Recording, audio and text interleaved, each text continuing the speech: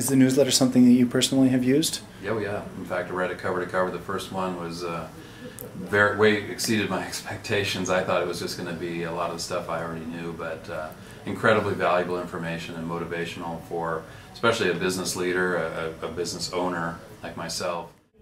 There's a lot of things I knew I needed to be doing with my businesses, and I just didn't realize how important it was. But when Steve breaks it down into such easy, simple ways to go about doing it, it seems much more manageable. And the payback, when you realize what the ROI is, it certainly is worth it. With all the hard data that he brings forward, it's really, you can really see how important it is. And as an accountant, I get the ROI.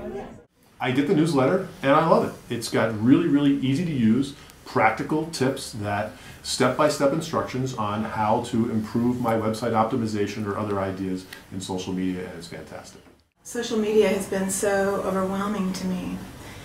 What I appreciate about what Steve and all of the people involved in the various aspects of social media is that they've broken it down in a way that I understand what they're talking about, and I appreciate that.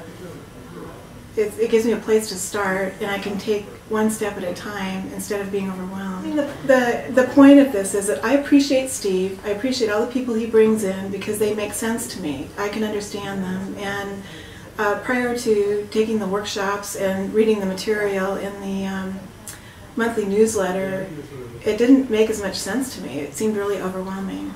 It's just step by step.